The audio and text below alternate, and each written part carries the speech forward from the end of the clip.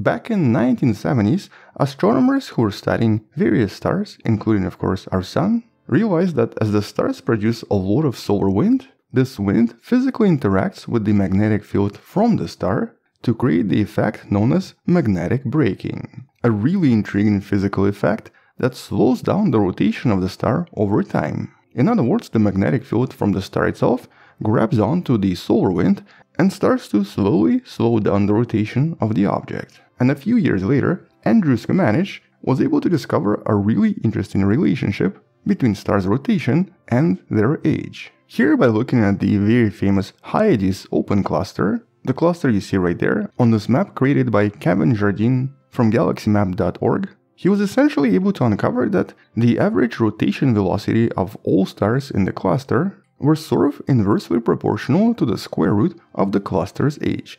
Or, just to rephrase this, there was a direct relationship between the age of the cluster and how fast the stars were spinning. Which of course implied one thing: we could maybe theoretically use the rotation of stars to determine their age.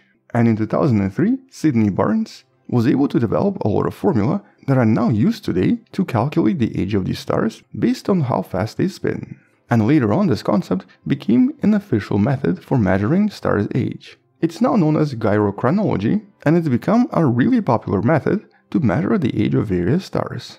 Although it doesn't work for much larger and more massive stars, and seems to only apply to low-mass main sequence stars with a spectral class of F or lower, which technically includes our Sun.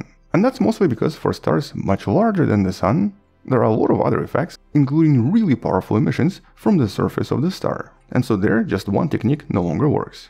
But in order to establish the exact relationship and to figure out the formula, astronomers essentially used various clusters, and here, by knowing the age of the cluster and by then looking at average rotation of various stars and comparing it to their mass as well, it becomes possible to work out exactly how this gyrochronology works. Although for the most part, this has only been used with younger clusters, and so here we're talking about open clusters, such as once again Hyades. Interestingly enough, our Sun is one of the data points, with the age of 4.5 billion years old and a rotation period of 25 days. And for many years now, actually more like a couple of decades, astronomers expected this relationship to hold no matter what. As long as the star was kind of similar to our Sun, maybe a little bit bigger, or even dramatically smaller, this relationship should hold. By measuring the rotation, we should be able to estimate the age with only about 10% error. This definitely worked for these cluster stars, and so it should technically work for other stars as well.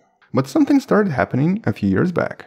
It actually started with the data from the Kepler telescope, where another scientist, Jennifer Van Zatters, discovered 21 separate stars whose rotations did not really match the pattern.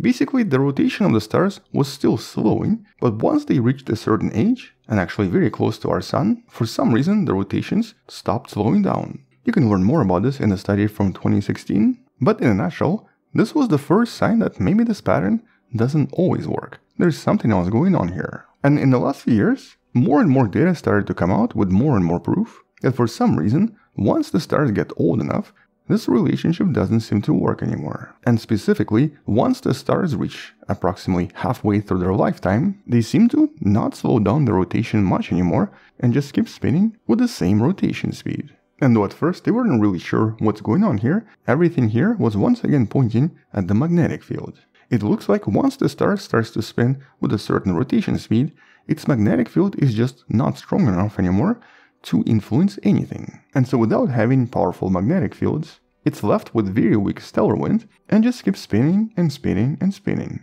With a lot of this recently confirmed by studying a very famous star, 51 Pegasi, a really interesting Sun-like star that's very similar to our Sun in almost everything except that it's a little bit more massive and a little bit brighter. That's also one of the first stars where we actually discovered a planet.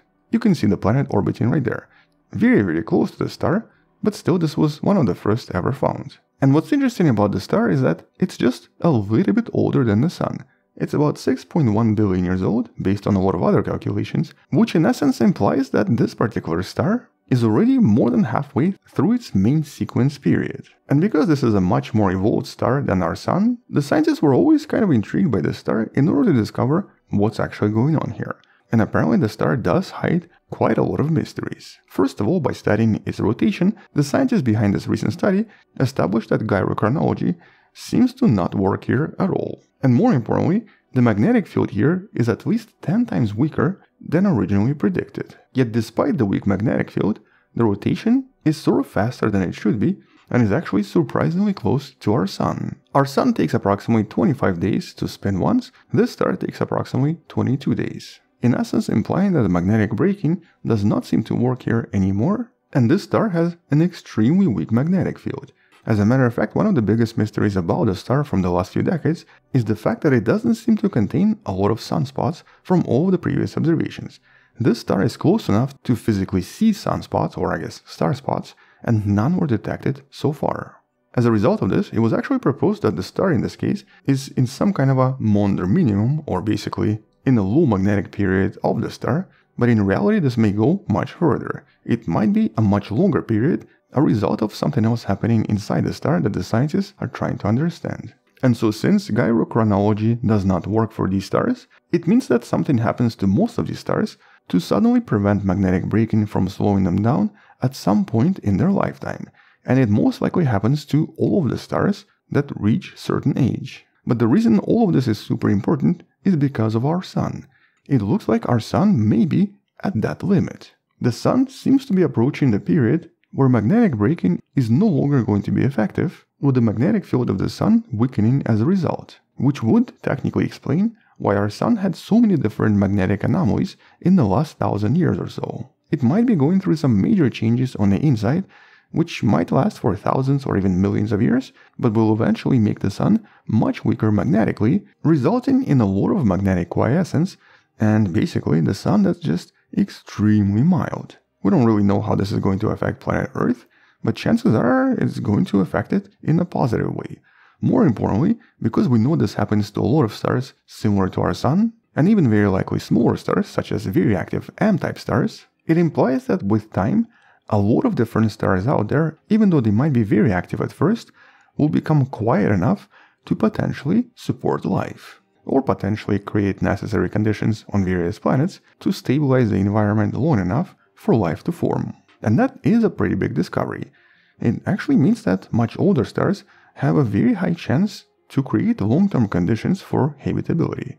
A pretty big discovery, assuming it's correct. And since we know that in more active systems, such as for example the nearby Proxima Centauri, stellar outbursts can basically strip the planet of any signs of atmosphere and liquid water on the surface, the implication from this study is that if you wait long enough, most extremely common stars in the galaxy might become hospitable to life after a certain time. But for most of these stars, it might be still too early. For example, for a lot of M-type stars, they're still pretty active and they're still spinning pretty fast. And so it may take some time for a lot of them to stabilize the environment and to stop producing so many powerful emissions. And so for all we know, maybe this is also one of those answers to the Fermi paradox. Maybe we are just one of the first types of life anywhere, and other stars are just not ready yet to sustain habitable conditions. We'll come back and talk more about this in some of the future videos, but for now this is a pretty exciting discovery that sort of rewrites books on the famous gyrochronology technique. Once there are more discoveries, we'll come back and talk more about this in some of the future videos. Until then, thank you for watching, subscribe, share this with someone who loves learning about space and sciences,